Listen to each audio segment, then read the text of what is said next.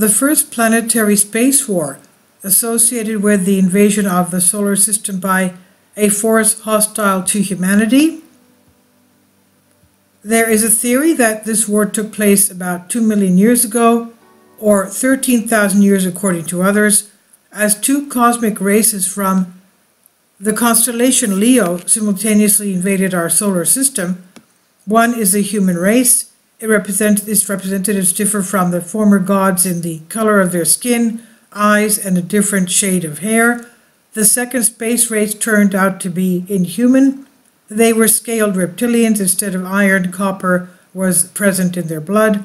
So the blood of the lizard-headed creatures, of course, was blue. It's said that both of them turned out to be allies. If the Redskins lost their planet, they were forced to seek shelter. Then the reptilians turned out to be ordinary space pirates. They left the hemisphere and, being aware of their inevitable degeneration, joined the settlers for this reason. If there were no reptilians, there could be no war between the owners of the Earth and the aliens. Both on Mars and on Earth, there were enough free places for a colony then. But a peaceful solution to the issue was not included in the plans of the reptilians, and their initiative, on their initiative, the planet Astra was attacked by the aliens. It ended with the fact that the race of giants began to move to Mars and then to Earth. Astra began the conquest of Mars first and then the Earth. They did not succeed with Mars. They did not succeed with Earth. There were not enough military resources, and the Allies destroyed the planet Astra, artificially creating an asteroid belt instead. Why did they do it? In order to provide themselves with the brutal war of annihilation with the most affordable and versatile weapons. Do you know what an asteroid can do if it hit Earth? Any civilization, if it is of course not underground, would come to an end. In that distant squabble, asteroid weapons were used against alien fighting Mars. Several large asteroids were thrown at the red planet, plus beam weapons. What it turned into, we all know, no atmosphere, no water, nothing. Even part of the gravitational field disappeared. At present, the surface of Mars is cold, lifeless desert. Cities have turned into solid ruins.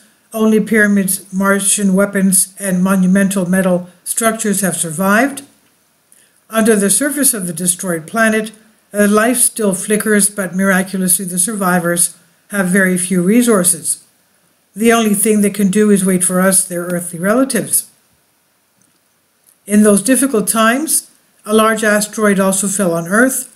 Traces of its fall, a giant tsunami, are visible even now.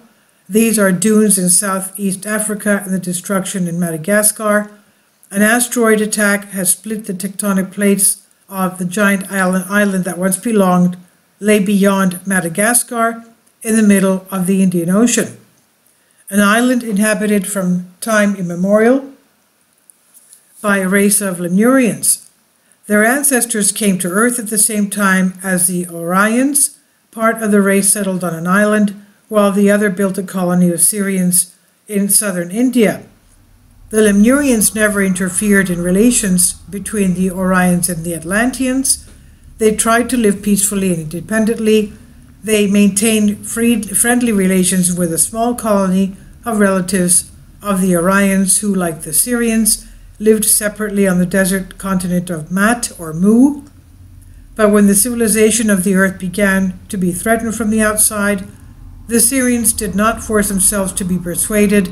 They entered the war with aliens in one alliance with the Orions and the Atlanteans. The great misfortune united all the cosmic races of the Earth into one whole. The giants who lost their homeland also took part in that battle for the Earth. On our planet, the aliens moved 12 asteroids, but only one was able to hit the intended target. The continent of Lemuria split apart and sank to the bottom of the ocean. A monstrous blow shook our planet to the ground. Tsunami waves several times encircled the Earth. The perturbation of the gravitational field brought to life dozens of extinct volcanoes. From the volcanic ash that rose into the atmosphere, the sun was clouded and the temperature dropped sharply throughout the planet. Naturally, heat-loving flora and fauna began to die out, thus ended the Tertiary period and the Quaternary period began. But all this would not be so terrible if one more misfortune had not happened. Our planet in space acquired an auxiliary inertial motion, which periodically began to change the angle of inclination of the Earth's axis. What was the way out for humans? Only one: to seek help in the war with the aliens to the metropolis, and in the end, the combined forces of the homeland and the Earth crushed the reptilians and their allies. The latter were given a place to build a colony on the continent of Maat, or Mu.